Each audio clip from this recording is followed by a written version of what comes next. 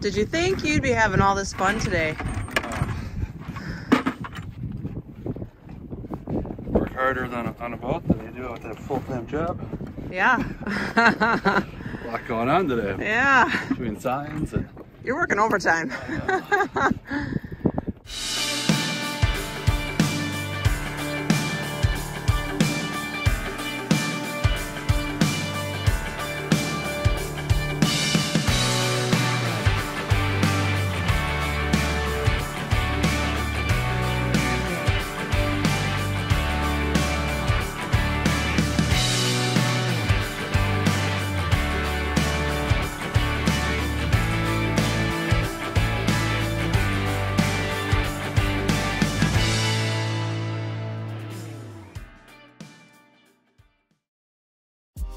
Last time aboard Freedom, we arrived in boating paradise, aka Desolation Sound in beautiful British Columbia. After nearly 36 hours making our way from Seattle, we hunkered down in Squirrel Cove for a couple of days. This is a great spot on Cortes Island, not only because of the 70-degree water during the summer months, perfect for swimming, but also because of its close proximity to hiking and provisions, two things we absolutely needed. And since we've only got 16 days to cover as much ground as possible, we're now off to our next destination, the Octopus Islands.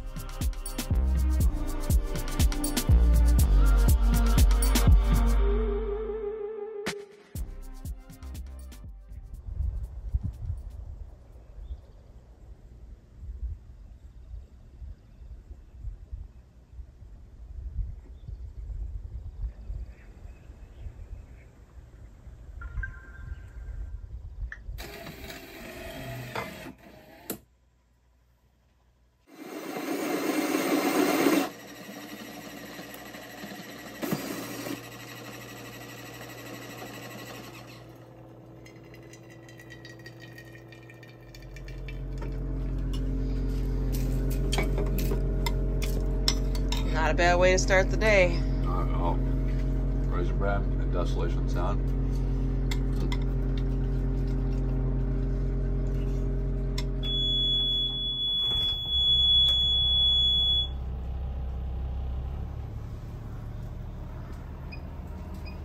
So it's now 6:59. We are 12 seconds early. And I beat you to the helm this morning. Huh? I beat you to the helm. How do you figure? Well, I woke up an hour and a half ahead of you. I've been ready, waiting for you to finish your Raisin Bran. But I was on time. It's at 6 o'clock. 7 o'clock. Or I mean...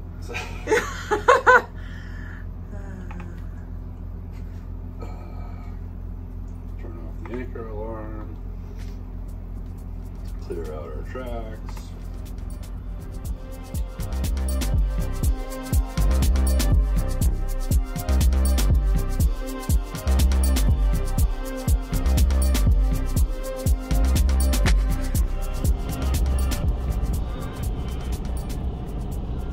Sean has the anchor pulled up just under the water line, and I'm pulling forward. Go to neutral. Neutral? Turn the wheel to the right. We're trying to get some of that mud. Right to the left. The right. Turn the wheel. To the right. So, Yeah, okay. I'm going to the right. Go to reverse. Go to like 1200 RPM. 1200. We're trying to get the mud off the anchor without wasting too much of our water. So although we are making water, 1200. If we don't have to waste it all on our anchor, that's a good thing.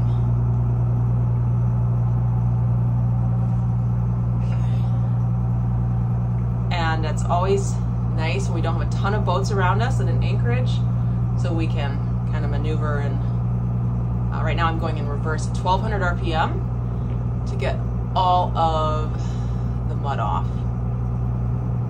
Start to straighten the wheel out. Keep going. Oh. Yeah. I'll tell you when to stop.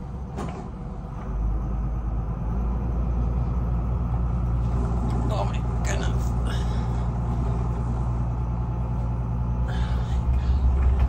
Oh, I guess I'll go this way.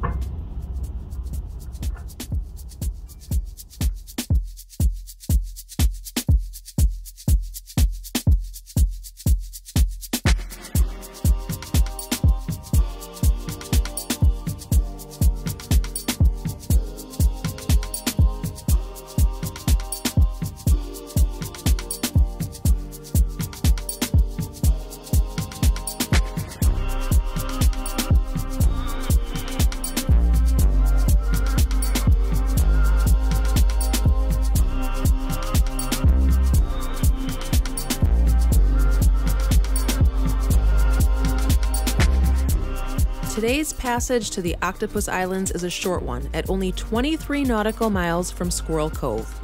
We're leaving at a very specific time this morning so we can enter the hole-in-the-wall channel at just the right time, so that we can exit through the hole-in-the-wall rapids during slack tide and avoid the strong tidal currents that rip through this area.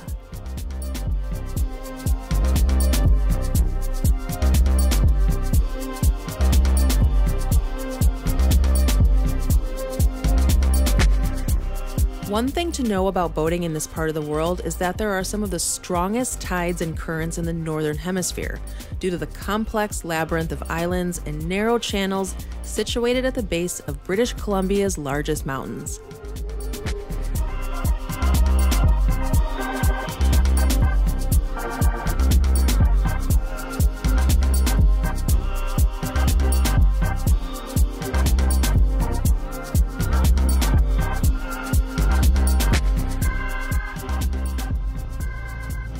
So it is 9:40 and we are pulling up close to the hole in the wall, and we've got some time to kill.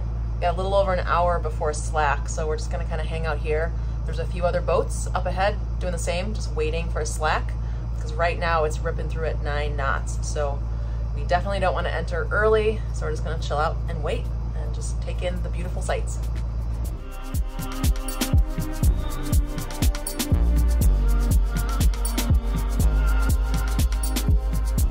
While the surges in water through the channels and around the islands help to circulate oxygen and nutrients that in turn allow marine life to flourish, they're definitely not something you want to get caught up in, especially if you're in a slow cruising trawler.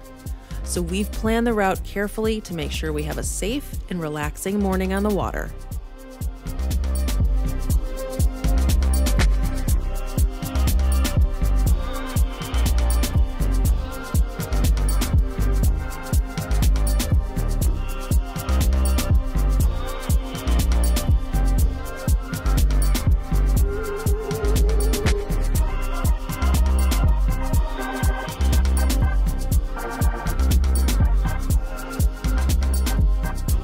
Once we exited the hole-in-the-wall rapids, we were almost at the Octopus Islands Marine Provincial Park, the home to one of the area's largest and most scenic anchorages.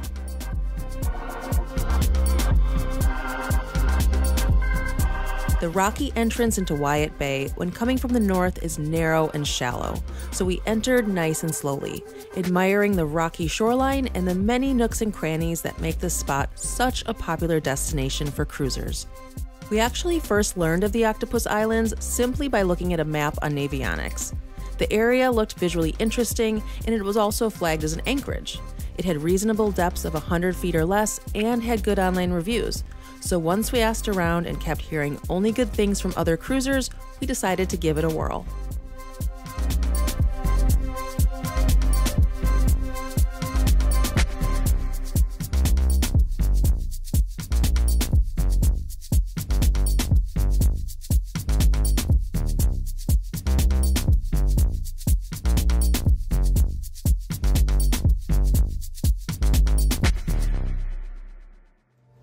Who's ready for a birthday party? Who's ready, Saul? So, it's your birthday, buddy. It's your birthday. Do you want to do the honors? You want to get his birthday hat? There they are. From last year. So, You're ready. oh my gosh, buddy, it's your birthday. Worst part about birthdays is having to wear the hat. No, it's cute. Oh my god, and it matches your rash guard, buddy. Oh my goodness. Happy birthday, buddy. Happy birthday. You want a treat? So, are you hungry? Are you hungry?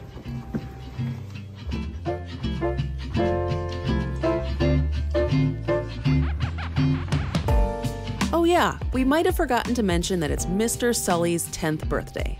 Yep, Miss Martha's handsome BFF is officially double digits, so of course we had to celebrate his special day with hats and treats and his favorite activity, exploring new places on the dinghy, aka Captain Sully's ship.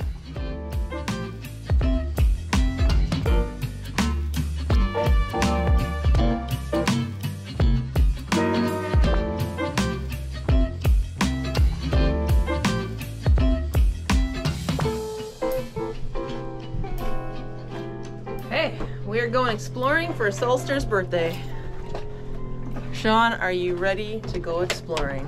I've never been more ready. Exactly. Never been more excited either. Little boy only turns 10 once, so we are gonna hopefully. Oh my gosh. Who's ready to go? Oh my goodness. Oh.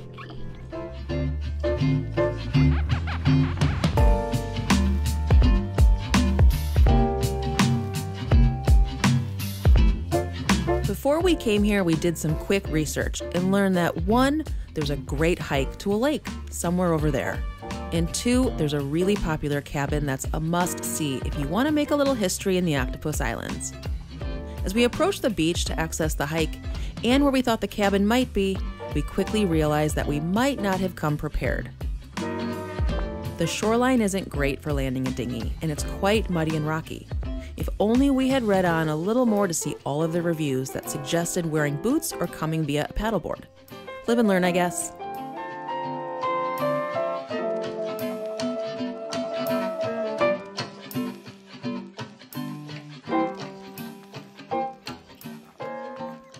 You feel good about where it's anchored?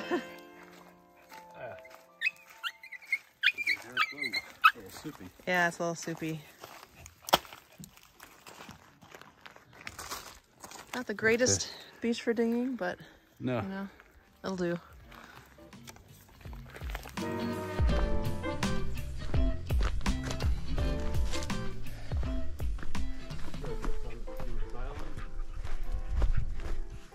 So we're not even at the right island. This isn't where the cabin is now. Oh, This trail goes to Newton Lake. that's an hour each way. Yeah. So should we just go back? Go to the cabin? Well, yeah, at least just get off this beach so we're not left here stranded. Yeah. Yeah, and maybe go to Octopus, wherever Octopus Island is. So with the tide coming up another 6 feet, which will make our trek back to the dinghy more difficult with our current shoe situation, and the trail being 2 hours round trip to the lake, we decided to scrap the hike and continue exploring to find this cabin that everyone speaks so highly of. Okay, should I just do the dive? Whee! If you're looking for the cabin, this is the wrong island. So we're gonna go in search of the cabin.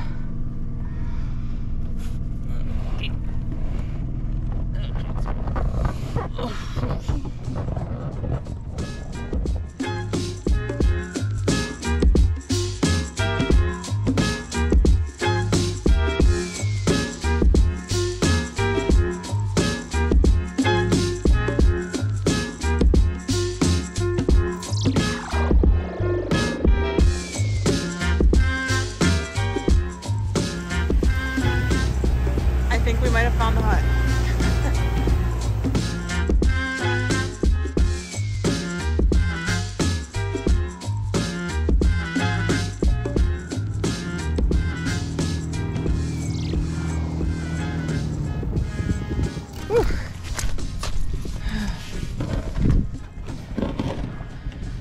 Well, that wasn't as bad as the other place.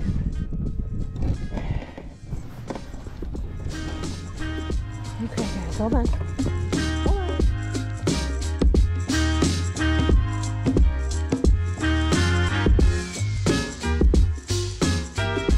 We found the cabin, and it's no wonder why boaters make a point to visit this spot when they're passing through. This old fisherman's cabin has become more of an art gallery, featuring only the finest driftwood creations made by boaters who've come to visit the island over the years. It's customary for boaters to put their vessel's name on a piece of wood and leave it in the cabin for future visitors to admire.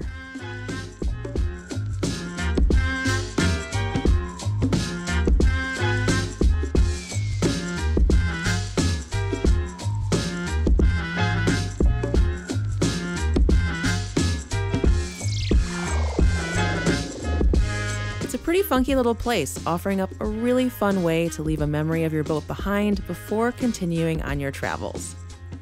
So, is this the most exciting birthday ever?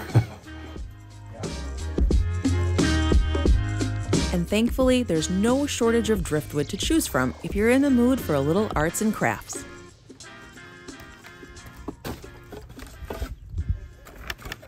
Found one, Sean? That looks good. Is the other side? Yeah. It's got a unique flair. What do you think?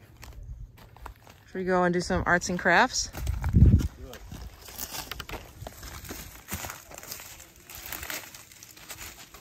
Okay, we got our wood. We're gonna head back to Freedom and make up our plaque. How's that sound, Martha?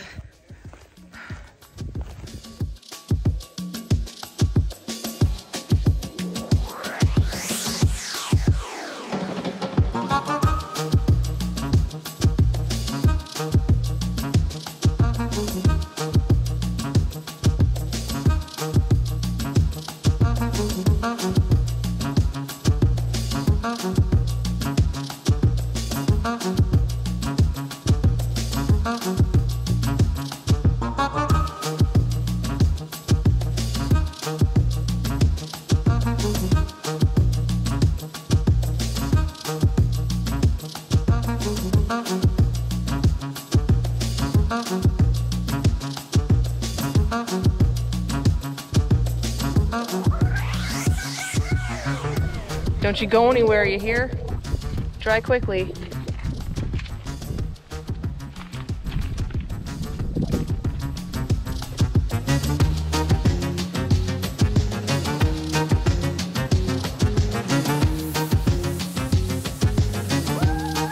While we waited for the wood to dry before turning it into fine art, Sean tackled another more pressing project of the day, fixing the exhaust stack mounts that broke on our way here.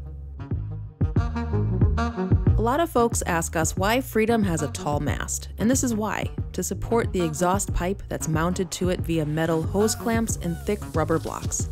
However, like a lot of things on boats, the attachments fail over time and require immediate attention. How's it going?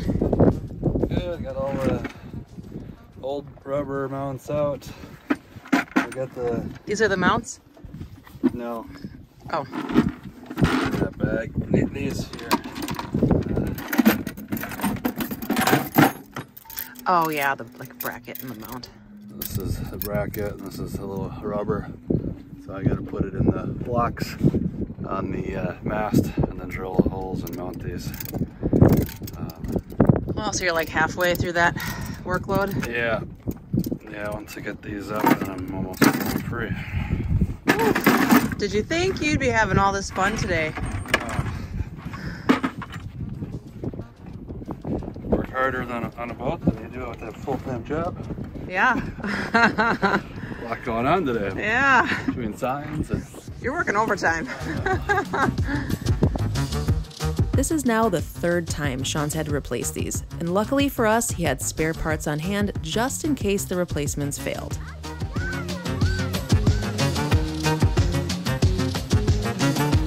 Once Sean wrapped up the exhaust project, we were ready to get back to arts and crafts. Luckily, Sean got the wood in time before the tide washed it away.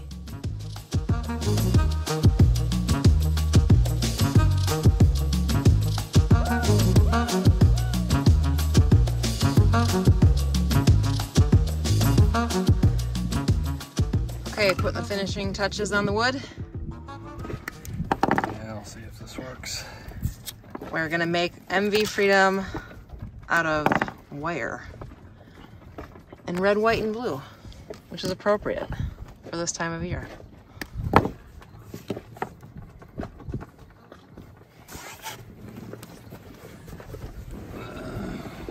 should I start the over here?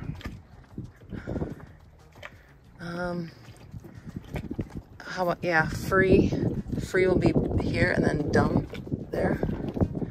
So maybe a little more like there, yeah.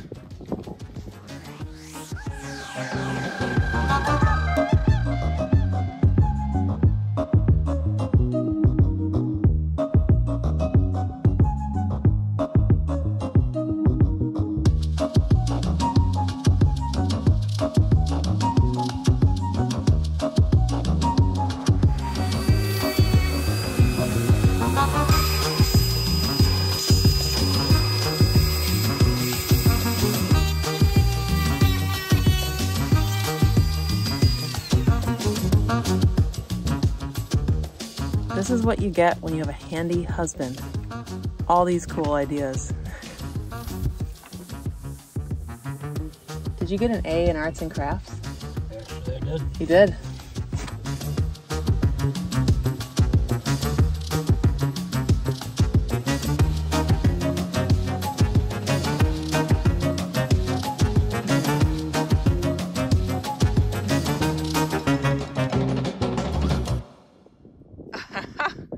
Should we go hang it? I think we should. Amazing.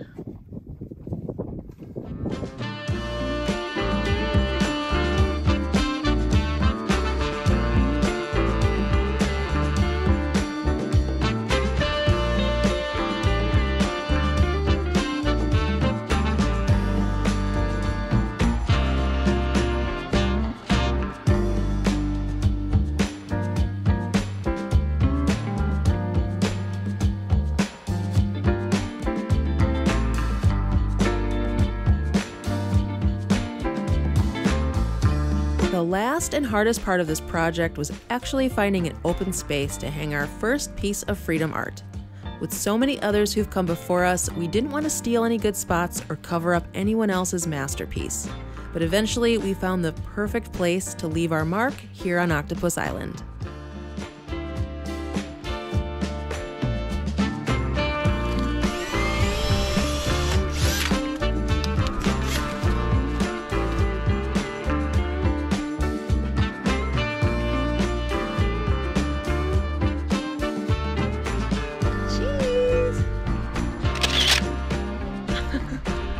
We're making history. Sean, what do you have to say for yourself? Looks good. Time for a shower and dinner. You're a damn genius, is what I have to say for that. I think it's the best sign here. I think so too. I don't think anybody painted theirs.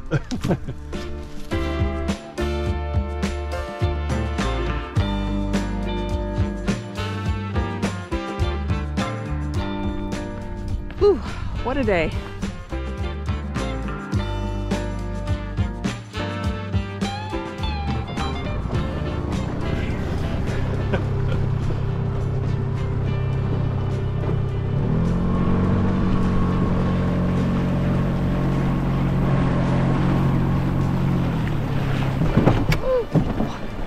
Oh no. Oh no.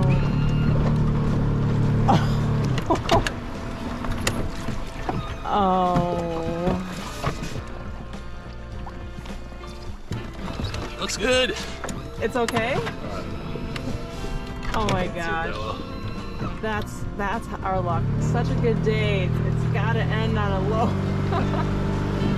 Ah, the rocks. I wouldn't go so fast over here.